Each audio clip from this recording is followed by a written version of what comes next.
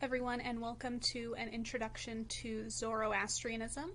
Hopefully I'll be able to keep this lecture pretty brief, as I really just want to focus on some important philosophical issues and some discrepancies between different conceptions of Zoroastrianism to help with the quiz and to distinguish between what's posted in this lecture and what is included in our class text.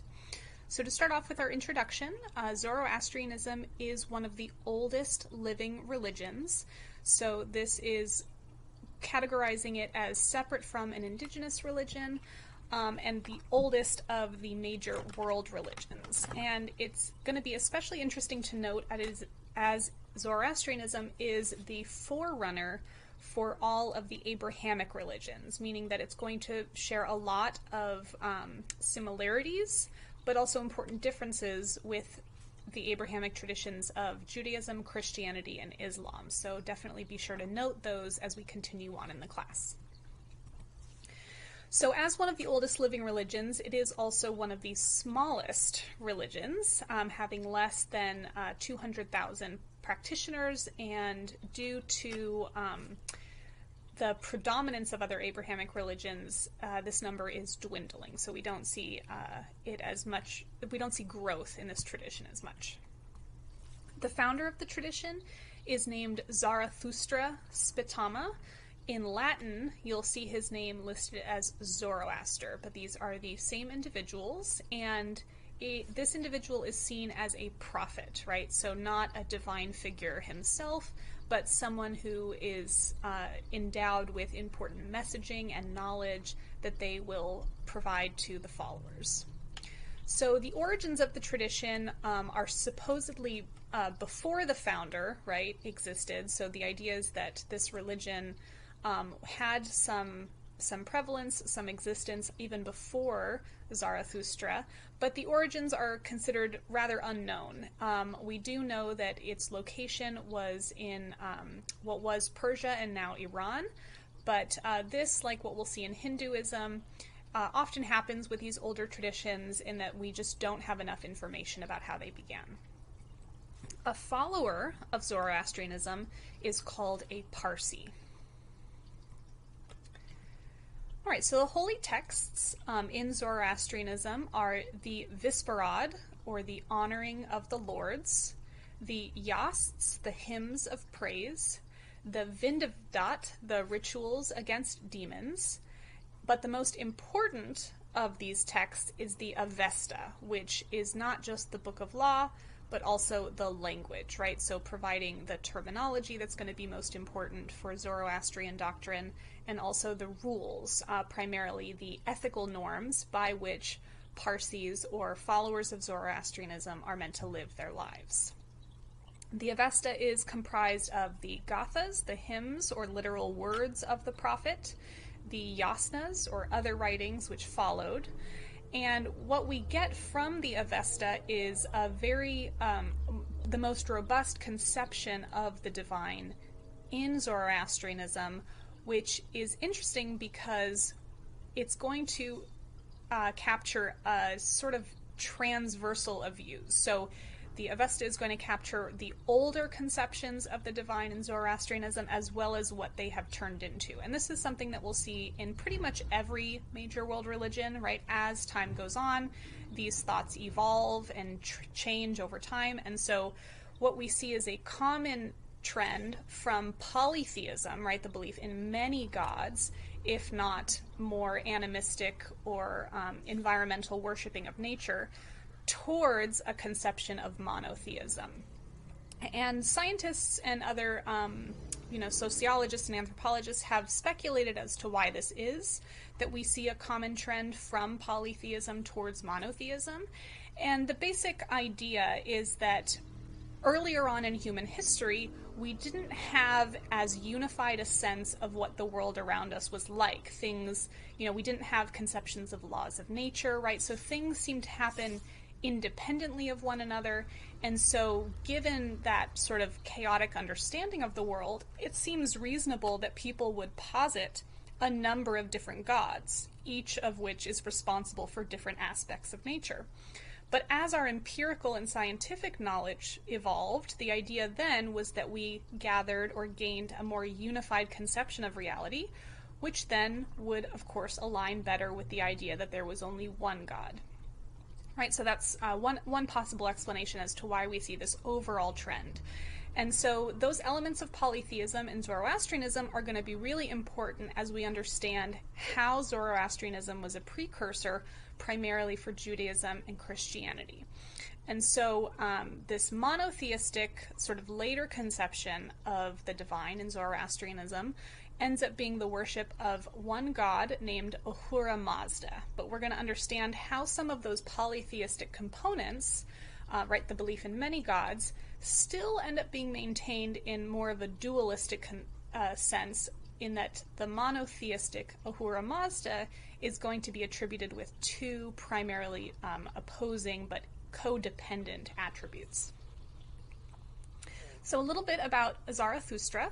Again, he was considered to be a prophet, so even though he is quote-unquote the founder, right, he didn't start the religion. The religion supposedly existed well before him, but he was a Saoshyant, which is the name for a prophet in Zoroastrianism, and his main goal is to help those who are currently believing something other than the truth.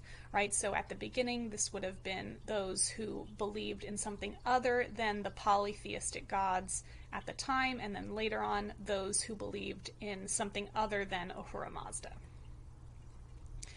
And the idea there is that the prophet, or the Saoshyant, is supposed to benefit the community with their knowledge, right, help make things better.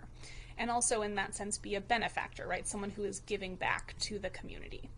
So in this sense, much like we see in the other Abrahamic religions to follow, Zarathustra is not considered to be the only prophet, but the most important prophet, in that they are supposedly ending a cycle of prophecies that have occurred before, but maybe which have been misinterpreted or challenged or have been contaminated in some way by other views. And as we'll see again in the other Abrahamic religions, the last prophet that is held up within the tradition is often supposedly the greatest, in that they are the ones who are giving us the final truth, the final say on the matter. So again, we'll see this not just in Zoroastrianism, but we'll see this in Judaism, we'll see this in Christianity, and we'll see it in Islam. Right? And so the idea here is that these prophets are chosen by God, right, in life to provide this messaging. And one of the important areas that I want to distinguish from our text is that according to most religious historians, you are actually permitted to convert to Zoroastrianism. Now, that might not be a commonly held practice today, which is why we possibly see this religion in decline, but there are other reasons for that as well. So just note that historically, right, conversion has been permitted to Zoroastrianism. Other significant leaders within Zoroastrianism would not themselves be considered prophets, but priests, right, figures of authority, and here we have the term magi to describe them. And this is a term that has taken on other meanings in various Persian languages, typically, again, indicating some level of magic or spiritual power on their behalf.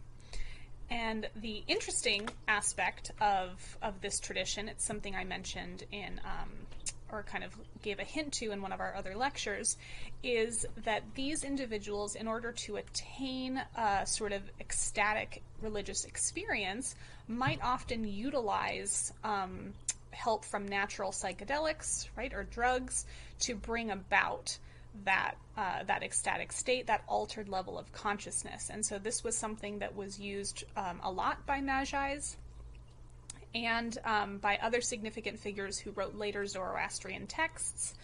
And I mentioned that one of the most interesting ones is the consumption of this juice of the halma plant in order to not just maintain an ecstatic state for transcendency, but actually descendancy into what their conception of hell is like, which is again, very similar to maybe something like what we understand with Dante's Inferno, right? Various layers of hell.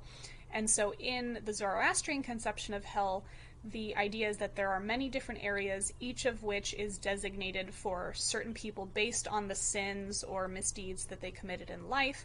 And so they're given very specific, very graphically described punishments, right, in order to meet those misdeeds. And so what's interesting to note about Zoroastrianism, one of the things that separates it from its later Abrahamic versions, is that Zoroastrianism is not waiting for a moment where someone is meant to return or save the human race, as we'll see is the case primarily in Judaism and Christianity. So here, right, there is no savior, right? We have the information that we need to live a good life, and so you make your choices, and based on those choices, given the knowledge that you have, you deserve whatever punishment or reward comes to you in the afterlife. So now to talk a little bit more about the divine concept, right, of Ahura Mazda. I mentioned again that this monotheistic view is a later evolution or version of an earlier polytheistic tradition. So in the early polytheistic tradition, the word for gods was devas, and this is an interesting word which is later going to be similar to devils, right, or demons. And so we're noting again the continuation of the language, but the difference in meaning as it adapts to a different conception of the divine. So these devas were the many gods at the beginning of the tradition. Some of the most important of these gods were Mithra, the god of light, light often signifying knowledge, right, something that we are aspiring to. And this particular god, Mithra, is the one who later ended up becoming most similar to Ahura Mazda, or the wise lord. Another term to describe Ahura Mazda is Mazda Yasna. So this is something we'll see in every major, especially monotheistic religion. Even when you have one conception of God, there are going to be many different names that we could call that God by. And this has to do with the fact that this God is meant to be infinite, right? Comprising many different characteristics. And so different names are meant to highlight different characteristics at a particular moment. So Mazda Yasna highlights the greatness of Ahura Mazda, the wisdom of Ahura Mazda, and the fact that we are meant to praise, right? Give prayer to and worship that God. And so Yasna, again, coming perhaps from the earlier text, the Yasnas, right, and those hymns of prayer and worship.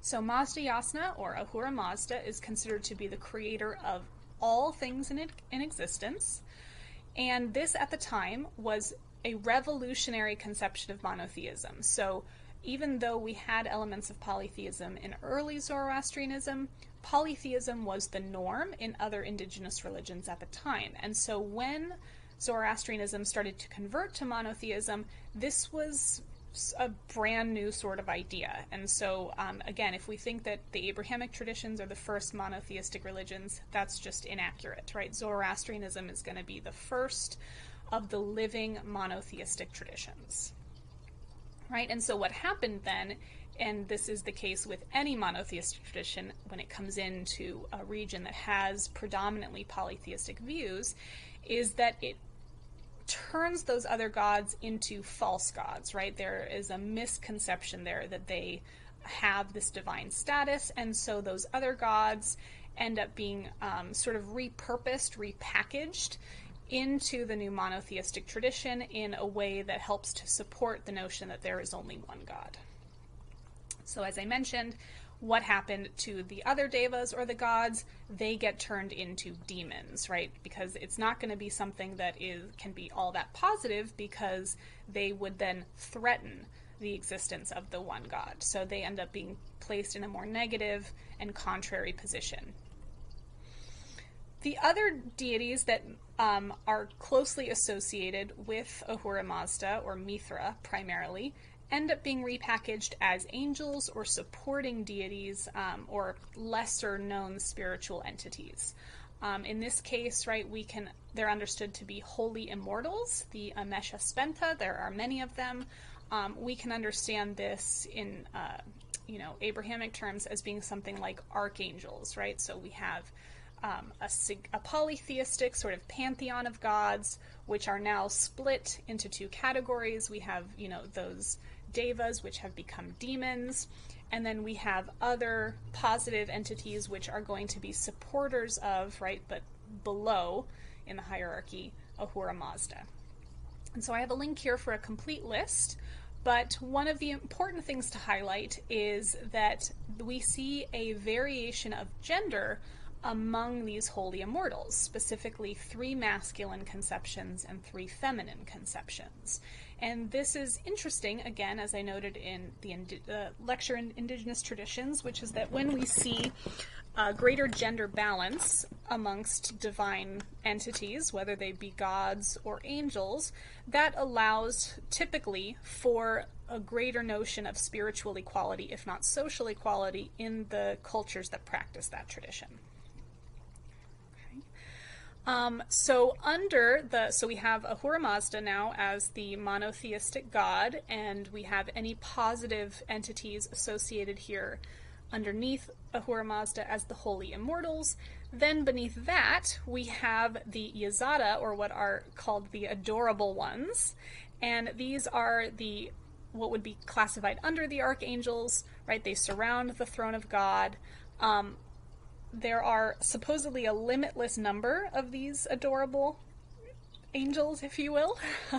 But in the text, only 40 are mentioned, and 3 of them are highlighted most often.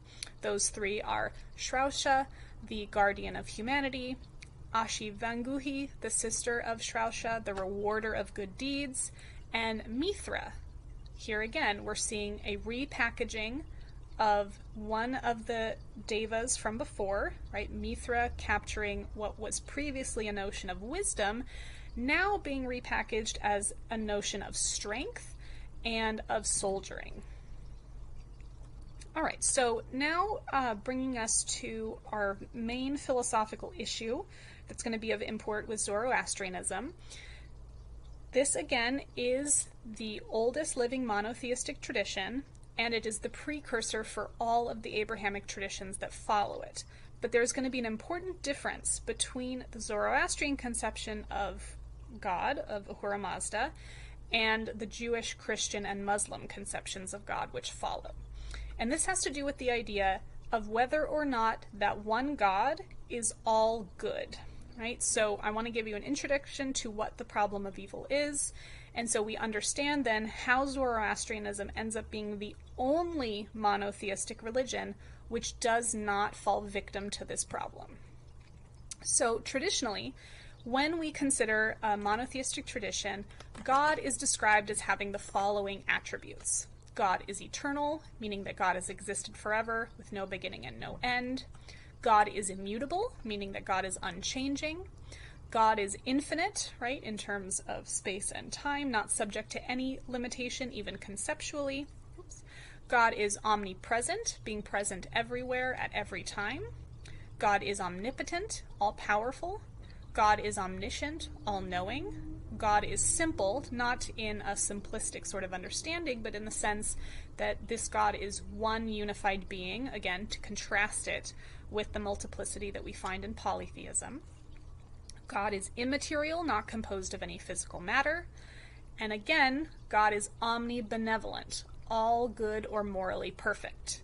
Amongst other things, like God's existing necessarily, right, not being dependent on anything else for their existence, and thus God existing self-sufficiently, not needing anything to survive. So you've noticed I've highlighted 3 of these attributes because all 3 of these together are what create the problem of evil. Right? The idea here is that if God is all-powerful, then God could prevent evil when and where they wanted. If God is omniscient, God would know when and where evil would occur to stop it if they wanted. And if God is omnibenevolent, then God would want to prevent all evil when it occurred. And so this problem only exists when we attribute these 3 things to God. So just note that if we were to remove any one of these attributes, then the problem of evil goes away. right? So for example, let's say I were to remove omnipotence. I think, okay, God knows everything and God is all good, but God just isn't capable of stopping evil. Or omniscience. God could stop evil, God wants to stop evil, but is just not able to know when and where it's going to occur to do that stopping of evil. Or again, I could remove omnibenevolence. God could stop evil, God knows when evil is going to occur, but God just doesn't want to stop evil. So you can understand why this problem persists in the Abrahamic religions, in Judaism, Christianity, and Islam. Practitioners are not willing to give up any of these three attributes, and so the philosophical problem of evil still persists. And so what we're going to note is that in Zoroastrianism, one of these attributes is not attributed to Ahura Mazda, and that is the attribute of omnibenevolence. So in Zoroastrianism, the one monotheistic God is not considered to be all good. And so we're going to want to understand why that is and how that not only helps them out of this problem of evil, but helps them to explain some other elements of their metaphysics. So the problem again is that an all-good, all-powerful, all-knowing God would not allow evil to occur. Evil does occur, right? In this sense, we can refer either to moral evil, right? These are the harms that humans inflict upon each other. And by evil here, we really just mean suffering, right, at its most basic level. So, we don't have to conjure up this very rich sort of metaphysical conception of evil.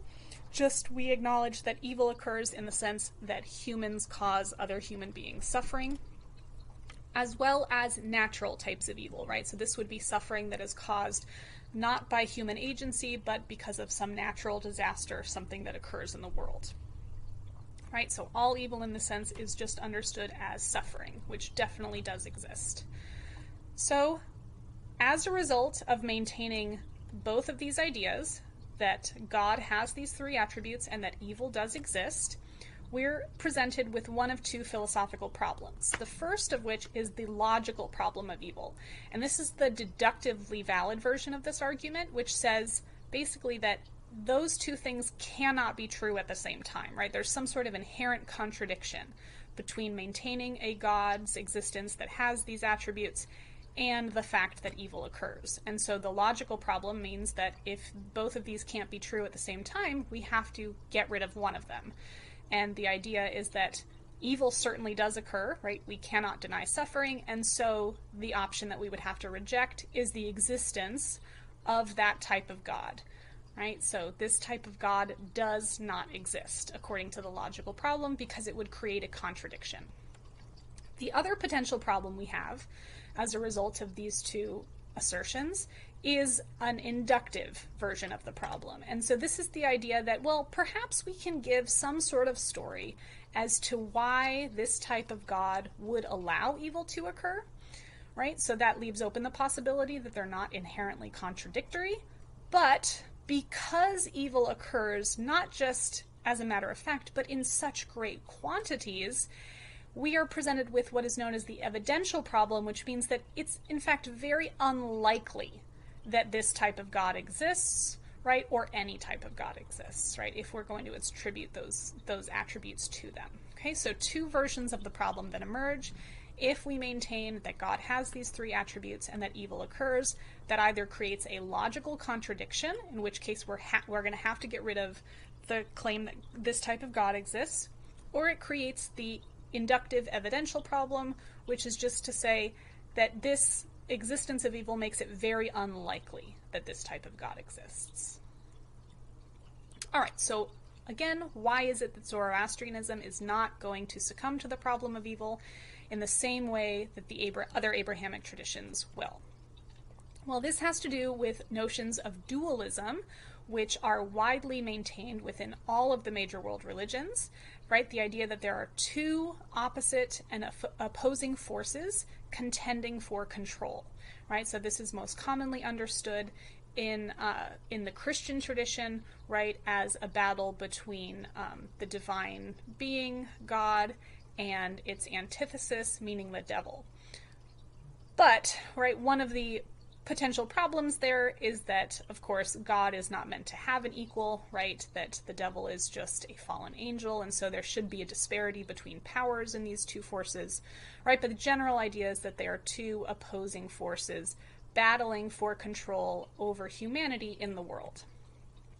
And so what we get as a manifestation of dualism in Zoroastrianism is that if God created everything, right, then God is responsible for everything. And they still maintain that evil exists in the world. So what that means is that we have to attribute two different types of being or moral character to God, or Ahura Mazda. And so that manifests in the following two names being given to the different characteristics in this regard. So there's Spenta Mainu, or the beneficent part of Ahura Mazda, and then there's Angra Mainu, which is considered to be the evil part of Ahura Mazda, right? And so the idea is that, again, if God created everything that exists and evil exists, then God must have created evil. And so it would not be problematic then to attribute both good and evil to God, right? So the idea is that this is part of a monistic conception, a singular conception of God, right? In the sense that one God has both of these attributions at the same time. And we get a little bit of a connection here with some Eastern religious traditions, perhaps if you're familiar with notions of the yin-yang, right? The idea that these two attributes can exist simultaneously and are so interconnected that they actually cannot exist without the other, right? You cannot have good without evil, and vice versa, right? And as a result, they have both always been present, just as God has always been present. So they coexist and are codependent in this way. So what we see then as Zoroastrianism starts to sort of evolve into what will later become the Jewish tradition and then the Christian and Muslim traditions, is that Ahura Mazda ends up being later on associated primarily with Spenta Mainu, or the more beneficent spirits. And as a result, Spenta Mainu, the beneficent spirit, becomes something like Al-Ahriman, where Angra Mainu later gets named Shaitan, which later becomes the word for Satan. So this is really important. Our notions of Satan or the devil in Christianity can be traced back to this earlier conception of Zoroastrianism, where God had two opposing spirits within itself. Okay, and so some other aspects of Angra Mainu, right, are Ashma, the demon of wrath, disease, and death, which is considered the second in command. So again, just as we saw a hierarchy within the archangels, right, with the beneficent spirit, we similarly later on start to see a hierarchy amongst the evil spirits. And this again has to do with the idea that we attribute both aspects to God because we observe both aspects in the world and also in humanity. So this notion of duality is continuing in our conceptions of what a human being is, that there are two components of personal identity, in this case, a body and soul. And this is something that, again, will be shared with all of the Abrahamic religions that follow. And that originally, human nature begins out as morally neutral. So this is more in line with the Jewish conception of human nature as opposed to Christian conceptions of human nature, which actually start out more with a deficit, right, that one needs to overcome. So the idea in Zoroastrianism is that humans are born pure and without sin, right? So they are born sort of as this blank slate, and then based on their decisions, right, they will either become good or become evil, right? So you can choose to serve one or the other because you will find both choices available to you in the world. And this is consistent with the notion that humans have free will, right? So one of the other issues that emerges with the problem of evil, primarily in Christianity, is the idea that we are given free will, yet we are meant to choose only the good, right? But there might be some sort of problem with maybe the origin stories of humanity, say in the Garden of Eden, where we were meant to choose good before we even had knowledge of what good and evil are, right? And so there's this conception of maybe some sort of entrapment there. But here, the idea is that we're born morally neutral, right? Capable of making either decision. And what's interesting about this is that there's not going to be any sort of divine justice or repentance in the afterlife. So even though Zoroastrianism does have a conception of the afterlife, what decisions we make on earth will have consequences only on earth. There won't be some way for you to, we can't hope that evil people are going to get their punishment in the afterlife, right? The idea is that whatever justice occurs in the world will happen in this life. And this is because the idea is we are already endowed with the ability to reason about our decisions, and we're already in charge of our own destiny. And so whatever happens to us in this life is thus deserved based on our actions, right? Because we're already responsible for our own choices, and thus anything that happens to us again is simply just retribution for the actions that we have chosen. And so the goal then is to make good choices here and now, right? There's no sort of reliance upon the afterlife to make up for any injustices we faced in the world. And so we're meant to cultivate our virtue or our asha, right? And participate in this moral battle, hopefully using our free will to choose good in this life. And so on the right here, you can see a doctrine that is sort of, embodying this idea that evil to evil, good to good, meaning that if you commit evil acts, evil will be returned to you. If you commit good acts, good will be returned to you. So what are the ethics, the rules that we're meant to follow? Well, there is a very high standard of righteousness and virtue in Zoroastrianism. On the right here, you can see a full list of their moral virtues. I'm going to highlight some of the ones that are seen as most integral to the tradition. But these virtues primarily revolve around notions of education, right? Because if we have free will, we need to be educated to make the right decisions. We are aiming towards happiness, right? Good things happening to us in this life. Love with others, maintaining those relationships, honesty, friendship, and prosperity. So what's important to note is that there is no advocation or promotion of violence in Zoroastrianism, as that itself would be a supposed sign of evil. There are also great concerns for cleanliness and the environment in Zoroastrianism. We see some of these other emphases on cleanliness in later Abrahamic traditions, but the concern for the environment is pretty unique in that it is widely accepted throughout Zoroastrianism and maybe not so widely accepted in the other Abrahamic traditions because of the emphasis on justice and paradise in the afterlife.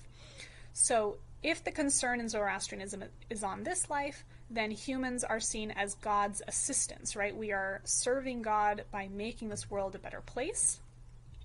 And we do that through the triple principle, right? We engage in good thoughts, we engage in good words, and we engage in good deeds. And so in this respect, we're going to see an emphasis on various virtues that correspond with that through the symbol on the right known as the Philosop-HER. So definitely take a look at that so you know what each part of the symbol represents. But the idea there is that we're aiming towards creating a perfection on earth. Even though there will always be good and evil, we should be striving towards more goodness than evil. So what sorts of worship do we see in Zoroastrianism? Right, because this is an older tradition, we're going to see a lot of emphasis on blood sacrifice, something that we saw in earlier Abrahamic traditions as well. Focuses on prayer, ritual rites of passage, sacred clothings, right? Specifically a sacred shirt, and a kushti, which is a belt with specifically 72 threads of string, and a number of holy days, which you can take a look at here. But the most important and unique element of Zoroastrian worship is the aspect of fire worship. And it's important to clarify what this is because when we look at aspects of religious worship, we might often confuse it with thinking that the thing that is being used in the ritual is itself considered sacred, as opposed to whether or not it is symbolic of something sacred. And so fire is seen as having contain very miraculous powers of protection, right? And so the idea is that it will help us do good deeds and have good thoughts. And so the flame itself is, again, symbolically sacred. So it's not that fire is a god or anything like this, right? But that the flame or the fire is a symbol of God's warmth, kindness, and mercy. So even though we might see fire as maybe a destructive force, right, we have to think back towards its purpose in human survival and evolution, right? Fire is something that has helped humans succeed and survive over time, and so we can understand it as being associated with the more positive aspects of God or the world, right? So it's not considered sacred in and of itself. Another important aspect of Zoroastrian practice, and in its connection to their respect for the environment, is how they treat and ritualize components of death. So it's important to note that there is absolutely no burial permitted in Zoroastrian tradition. No wood burning cremation. You'll notice in the bottom right there is a unique contemporary version of cremation which is done purely by electricity. And there's also no sea disposal. So the reason that these types of practices are permitted with dead bodies is that dead bodies have been, I think, aptly understood to be unhygienic or unclean. And so there is a concern about burying a dead body in the ground, right, the earth that is sacred, burning it in a fire, which is sacred, or disposing of it in the sea, which is sacred. So the idea is that Zoroastrians' praise and protection of the environment limits what they can do and how they can dispose of dead bodies, right? Because otherwise the body would be seen as contaminating those sacred elements of the environment. And so, right, this comes from laws that were introduced later on, not specifically those mentioned in the Gathas. But one of the most interesting ways around these limitations on body disposal is through the towers of silence. So that's what those other three photos on the right are. You can see in the bottom left what the tower might have looked like from the outside. There are very few of these towers left in existence because you basically, as you can see on the top left, would place the bodies in the top of the tower.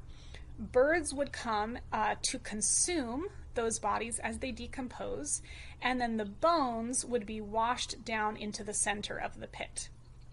And you can think practically what sort of problems this would create, primarily in that these towers couldn't be located too close to a city, because if you had a significant number of deaths at the same time, you would have the smell of that decomposition permeating the region. Also, one of the other issues has to do with the birds and whether or not they would come to consume the bodies, in which case that seemed to decrease over time. And so these became less and less practical in terms of their use, which is why you see the later instantiation of this electrical sort of cremation, which is really fascinating if you're interested in taking a look at it. But again, before the bodies are even put into the tower, right, we see this very rich ritual of washing and cleansing the body, something that we'll see carried over in the Jewish tradition, right? There's a very long and extensive process of maintaining the cleanliness of the body as much as possible, right? But as I mentioned, they're then placed in these open compartments, devoured by birds. Historically, right, when the prominence of these birds were at their peak, they could be devoured in as quickly as 30 minutes. And then again, the bones would be washed down the center well. So again, the problems with this is that the birds were either too few or the bodies were too many to be consumed in enough time as to evade the smell of decomposition. And the lack of the use of towers of silence have made other methods necessary to get around the previously mentioned limitations. So in addition to electric cremation, they have also started to utilize burial in lead-lined caskets, right? Specifically lead-lined so that the decomposed body does not seep into the surrounding ground. The last thing that I want to talk about is the Zoroastrian conception of eschatology, or the afterlife, right? What happens at the end of our lives. And so this typically has to do with beliefs concerning the end of the world or the end of life when we use this term. And so at the end of life, right, we have the death. We talked about the burial rituals, but the idea or the belief in Zoroastrianism is that the soul remains with the body for 3 days after death, which is typically the time in which the body would be being cleaned, right? So you would not subject the body to decomposition during this time. And the point there is that the soul remains to meditate on the deeds that they committed within their life. They are then seen as going to what is called the Chinvat Bridge, which is considered the place of choosing.